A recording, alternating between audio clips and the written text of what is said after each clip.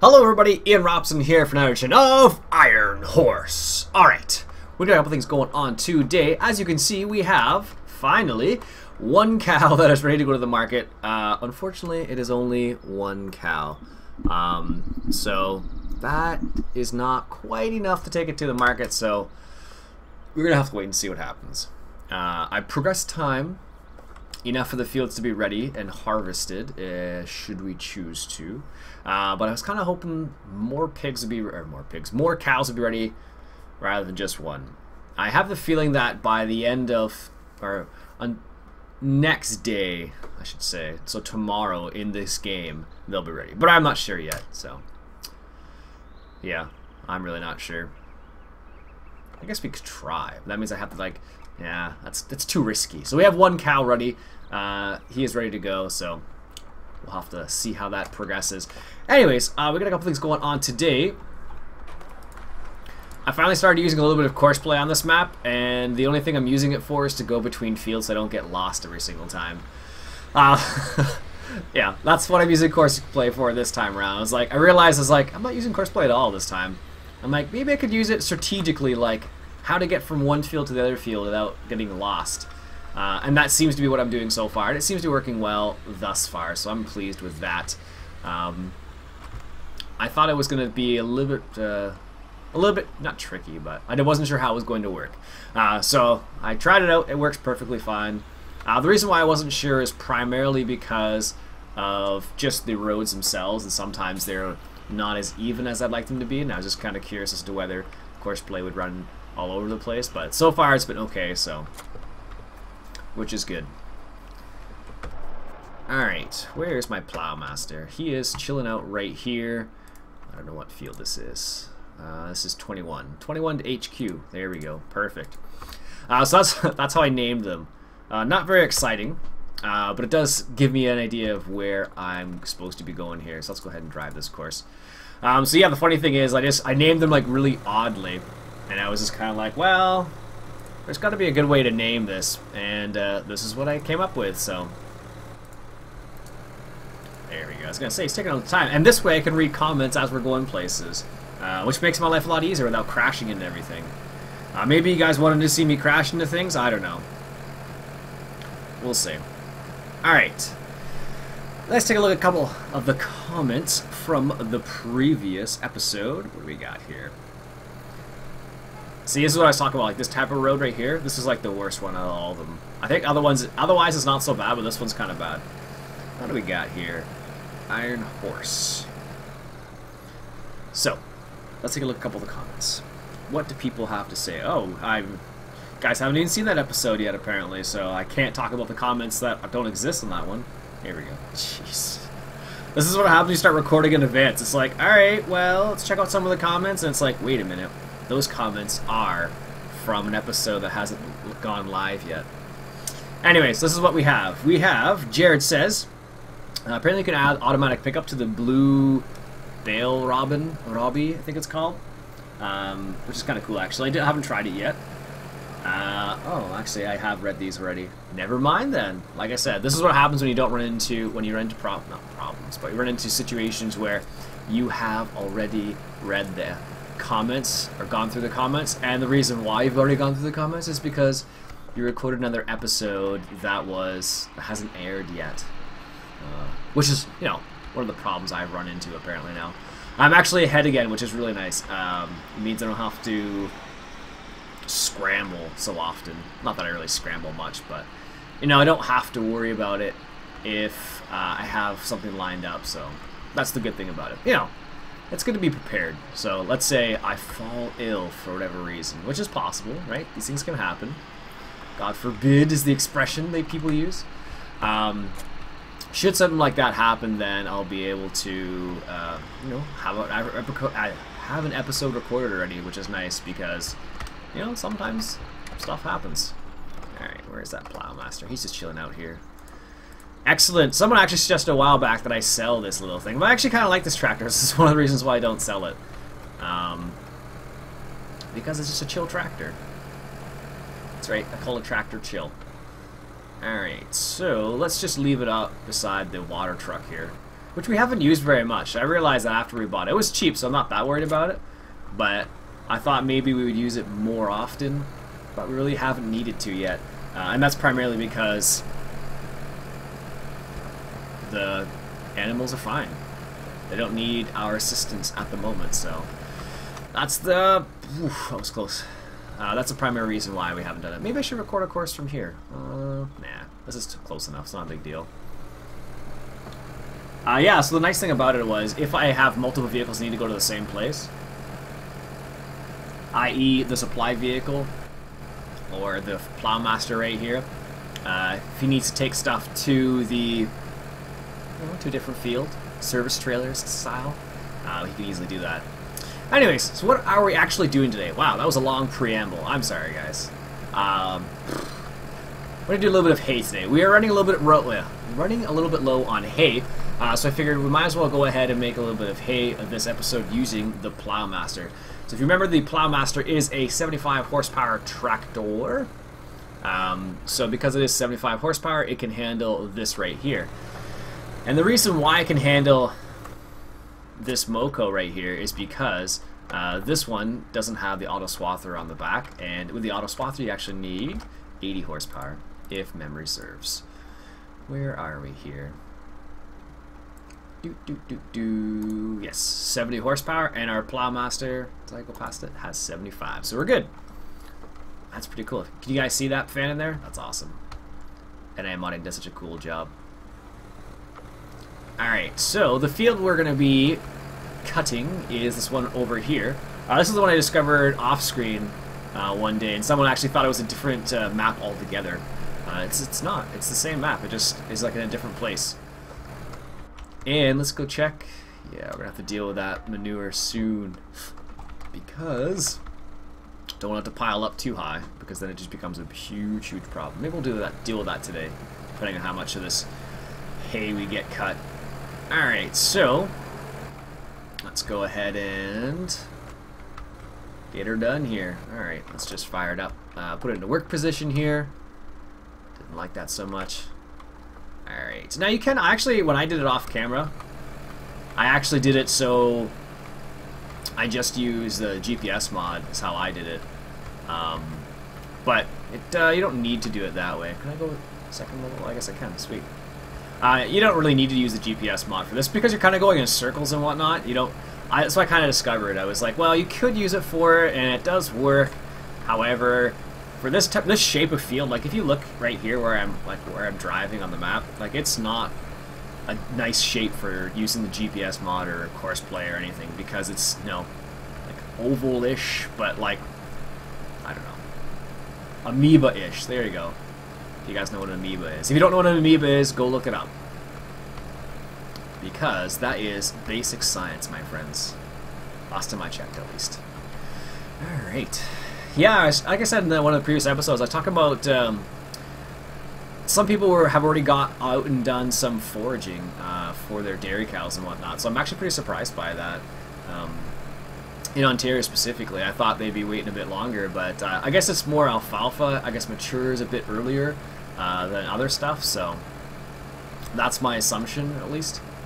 So because it matures a bit faster, that's why it's ready in Ontario. So like they were saying, it's June, I don't know, is it June 6th today or something, and it's already June 6th, and we have people already out there. I guess it was fall. This might as well. We already have people out there doing some hay and whatnot, so it's pretty surprising. I don't know.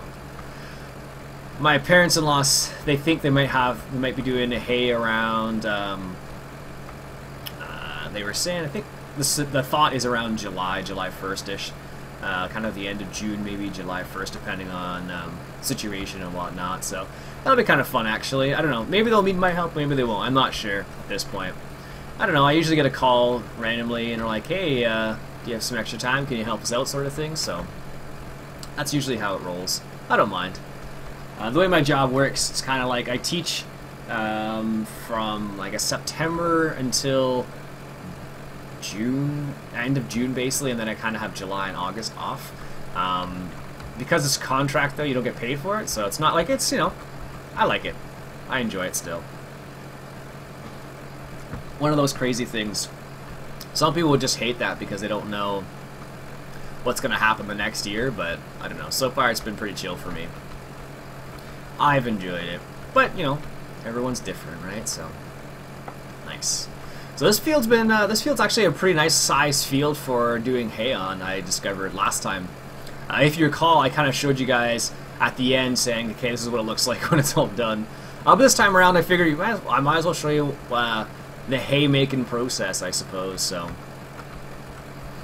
yeah, that's one way of going about it. I'm gonna rake it together anyway, so I'm not that worried about not missing bits and pieces because it'll roll back again too, right? So, but this Keverland, yeah, it's funny when I first started this map, I realized how much Keverland stuff I already had. I was kind of surprised actually. I was like, wow, we actually have a lot because we have this guy right here.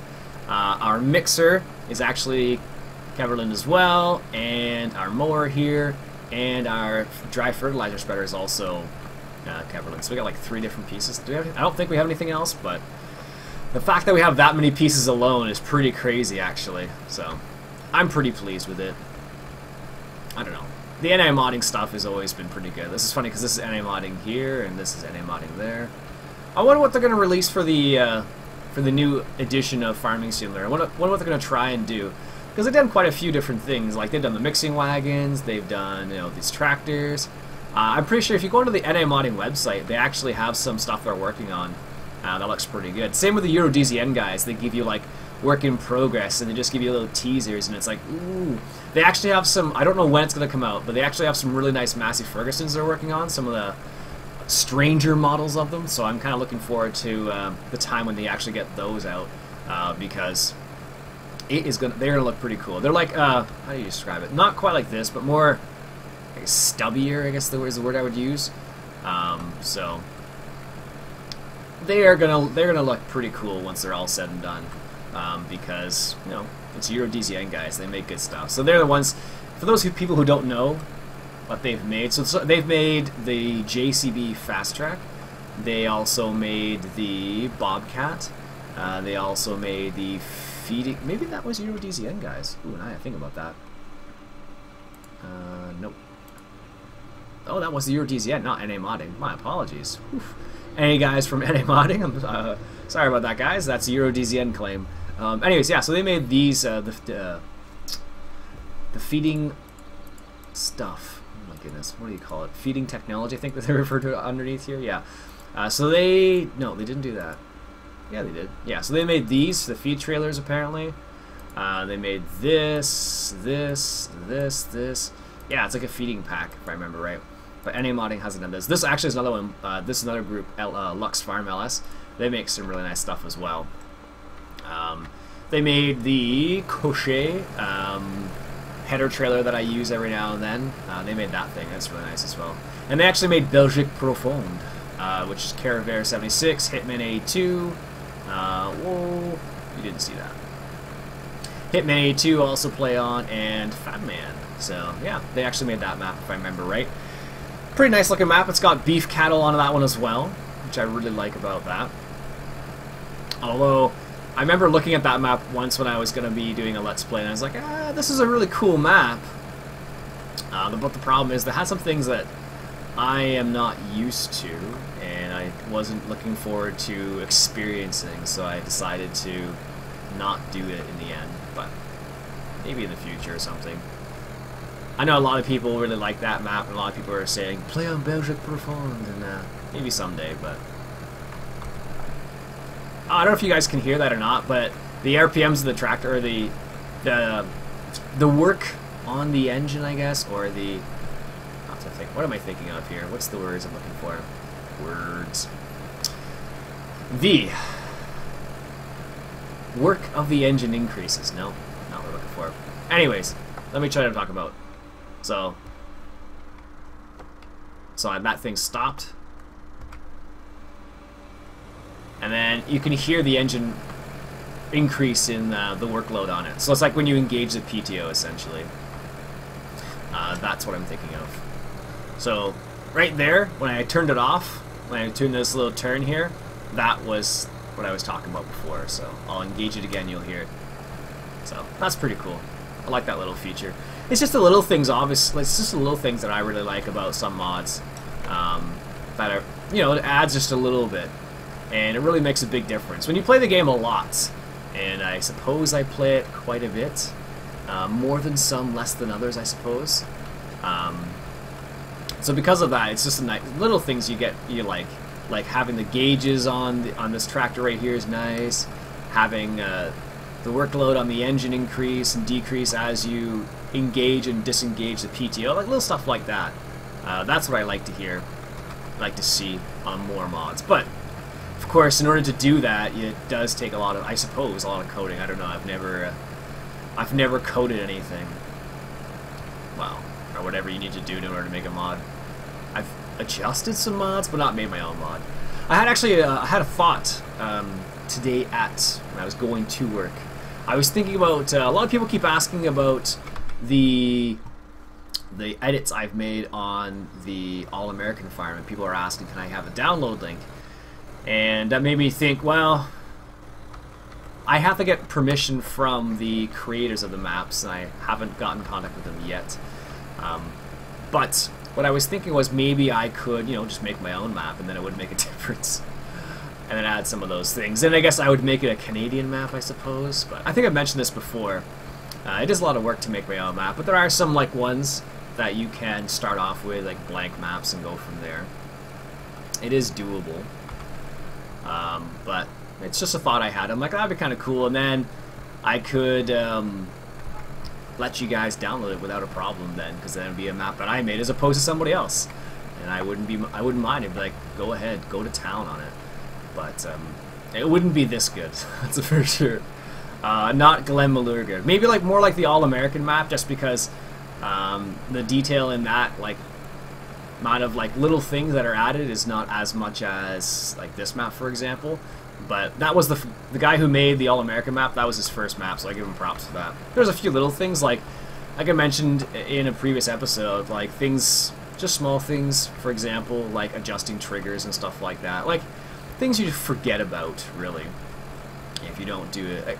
If you don't do it often, I suppose. That's my guess, at least. Alright. Getting down to the wire here. I did a lot more turns. But it looks pretty good, I think. That's not so bad. Oops. Should probably get back in. Oh, you can raise it and lower it. I totally forgot about that.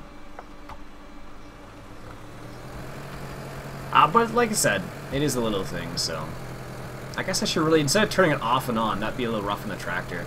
What I really should be doing, I suppose, is lifting it and lowering it. Whoa, whoa, whoa, whoa. Let's see if I can do that this time.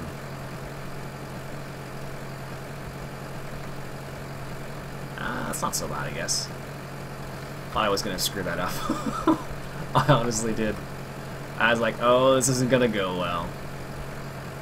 But apparently it worked out well, so.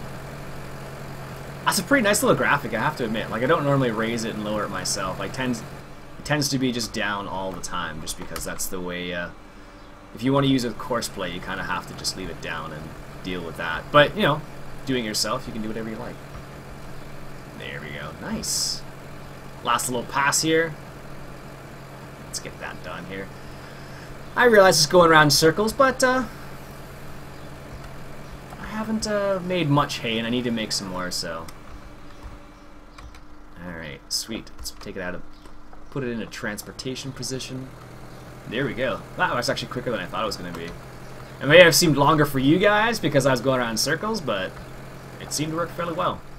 Not the circle part, but it seemed to work, you know, doing its thing. I totally did like a hand motion there. I was like, going around in circles is the hand motion I just did. So it's like, you know, doing its thing, you know, working around. And the funny thing about that is the fact that you guys can't see that. So, yeah. Anyways. Well, I guess I could have used the IH here. Oh well. Alright. I feel like I should put a shed right here or something, but I kind of like not having a shed because then I can just, you know, drive around and do what I'm doing right now. Because you know, if I probably had super expensive equipment, I probably wouldn't do this because that'd just be a bad idea, but the fact that I can do it. Oh, let me check the horsepower requirement on this. I think 75 is okay. Coffee. Doesn't say. At a modding, say what the horsepower requirement is. This should be fine, though. Yeah, that's not too bad. Alright. Let's go ahead and get this. It's funny, normally this type of tractor bugs me, just because of the amount of sound you get, but right now I don't, doesn't seem to be bothering me. Maybe it's bothering you guys, I don't know. It's kind of the same constant sound you've been hearing for the last little while, so. How wide is this? 2 rows or 3 rows? It's about...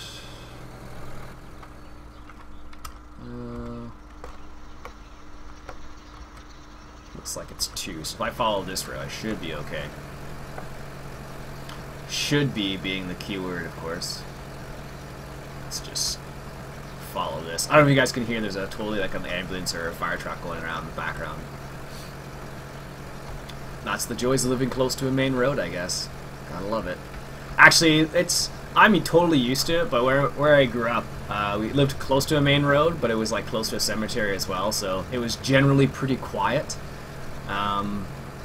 However, there were times where you could hear the road from our house, which is, you know, kind of surprising, because our house was like set back in the distance, like it was like, I don't know, maybe not quite a kilometer, but close to a kilometer set back from the road, so I didn't hear it, but my dad always heard the sounds from the road, and he was like, he always got a bad night's sleep because of it. I don't know. Never understood that, but he was always like, the road was so loud last night, or something like that.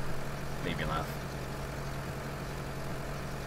Actually, one of the other funny stories in relation to my dad and noise, I used to have an older IBM mechanical keyboard, and this mechanical keyboard sounded mechanical, obviously.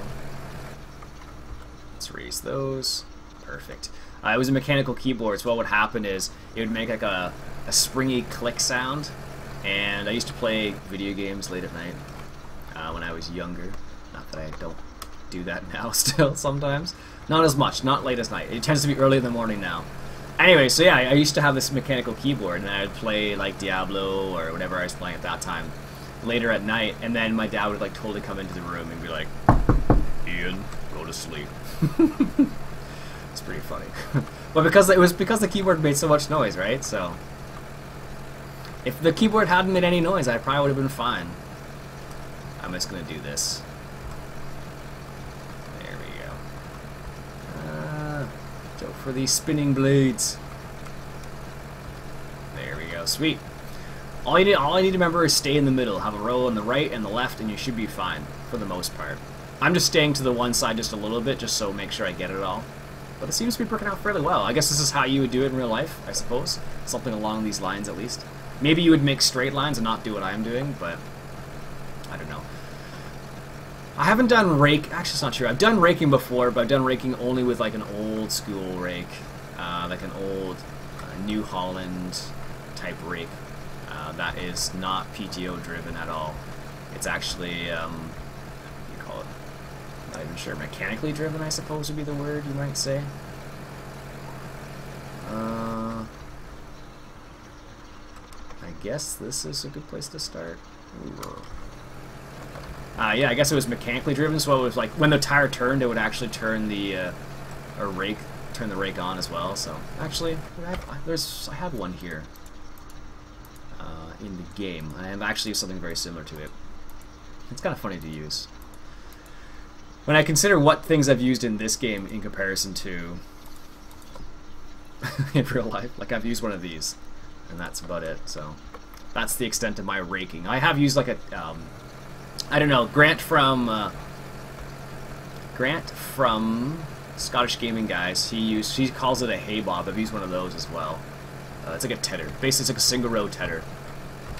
I've used one of those as well, and they're not too bad to use. I had a heck of a time. The tedder I was using wasn't as good as my sister-in-law's. I don't know. It seemed that way at least, but it was just, I think it was just the way I'm not used to it, and It requires a certain speed to function properly, and I just, well, I guess we'll continue on this little path here. It requires a certain speed, and I wasn't maintaining that certain speed, so I would not necessarily ruin, but I wouldn't make... The rows wouldn't be very nice after I went through them with a tedder. Let's put it that way. So, sweet. That looks like it's done. Let's put that in a transport position. So yeah, that's how fast that thing is. Once it's all said and done. It's a pretty big rake, actually. It's one of the NA modding Crone rakes. I actually have another rake I'd like to get eventually just to test it out. You guys may have seen it, but I'm not going to point it out now. If you saw it, good for you. If you didn't, well, then maybe you'll have to wait till I pick it up. It's a different style. It's like an offset rake. Let's drive through the bushes here a little bit. There we go. Perfect. And this tractor cannot handle that baler, so let's hop into the IH here. It's going to be the same thing with this tractor. This is the Euro DZN tractor. This is the difference between the two. That's kind of funny, actually, now that I think about it. Yeah, so this is totally a Euro DZN tractor. Yoink. Let's take that support off there. Look up the PTO. Yeah, so that's the difference. That's a Euro DZN tractor, and that one's an NA modding tractor. That's funny. This one, I think, this looks like the NA modding one has a bit more detail. Like in here, do the pedals move? I can't remember. I think the pedals move in here. But in this one, the pedals do move, I believe, and the levers move as well. Although look, my one gripe with this one, it's a bit dark on the inside, and the engine's loud, but sort of the NA modding ones. But that's like it's. Well, I guess this isn't an open cab, so I can't blame it on that. But as you can see, we got our little John Deere screen there, which is good. Where should we start? Let's go clockwise, I guess. We've been doing clockwise the whole time. Might as well continue the path. Alright. Can I go speed 2? I think I can go speed 2. See if I can do this. It's funny because when I play it like this and I have to do it like this, I have to like pay a lot more attention. So it's almost like I almost don't want to talk because I'm like, all right, is it gonna beep now? Is it gonna beep now? And I have the sound turned down a little bit. So did I not lower? No, I did lower it. I was gonna say, I'm like, did I not lower that guy? Lost my train of thought now. Oh, there it is. So I have to pay more attention now. When I play like this with all the HUD turned off. It's good though, I like it. There we go. I suppose I could pay attention to that right there. Let's just back that up. So yeah, I'm gonna make a little bit of hay and we'll wrap these. Actually, we don't need to wrap these bales. What am I talking about? These are just gonna be straight. Actually, you know what I should have done? Eesh. I should have tedded it first. And I actually have a tedder I was gonna use too. Darn. This guy right here. Don't have enough time to do that. Yep, that looks like a good bale of hay. Not dry hay though, that's the problem. That is a problem. Because I was going to make dry hay, not wet hay. Because this technically should be wrapped now, pretty much, because it hasn't dried yet. But at least that's the best of my knowledge. Alright, so what I'm going to do, I think, is let's go ahead and buy that tedder. So this tedder is the Pottinger Hit 8.81. I suppose that means it's 8.81 meters. What I'll do is I'll go ahead and buy that right now, because we're going to try and do proper hay this time around, I suppose. And what I'll do is I will ted it off screen, and then I'll re-rake it, and then we'll bale it next episode, I guess. How does that sound? Good? Good. Alright, that's it for today, folks. Lots of going around in circles, I suppose, but it looks, I don't know, I was relaxing. I was relaxed doing that. There you go. Let's take a quick look at the lighthouse there. Alright, folks, that's it for today. My name's Iain Robson. It's been Farming Simulator 2013, coming at you from Iron Horse. Have yourselves a good day.